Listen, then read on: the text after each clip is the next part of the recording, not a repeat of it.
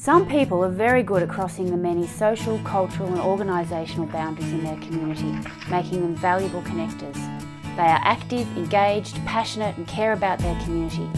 So how can health services work with these people to access the hard-to-reach people in their community?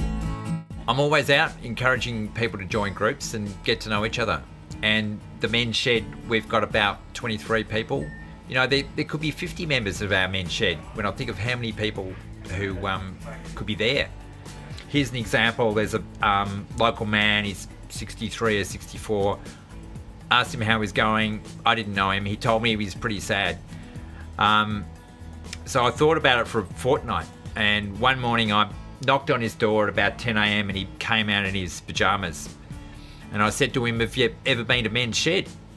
And no, he said. So I took him down to Men's Shed. And he's our best member now. He's doing sign writing, he's restoring furniture, happy as Larry, singing away, only 63, but you know, he could be a wreck. This research project is called Boundary Spanning for Health. It addresses the challenge health services have to get the right services to the hardest to reach people. CCAD, South East Area Cork Development, is partnering with us because it supports their efforts to connect people with each other and with organisations. We want to explore the role that community connectors have in working with health organisations and other community organisations. So community connectors are those people in the community who naturally connect people with each other, with resources, with groups, with organisations. They do this by spanning and crossing all the boundaries, the social and cultural boundaries that can separate us. We're doing 2 case studies, one in Australia and one in Ireland.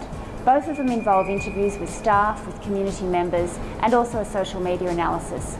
From this, we'll develop a model that organisations like CCAD and other health and community services can use. We think it's got international significance and we hope it can be used by communities all around the world.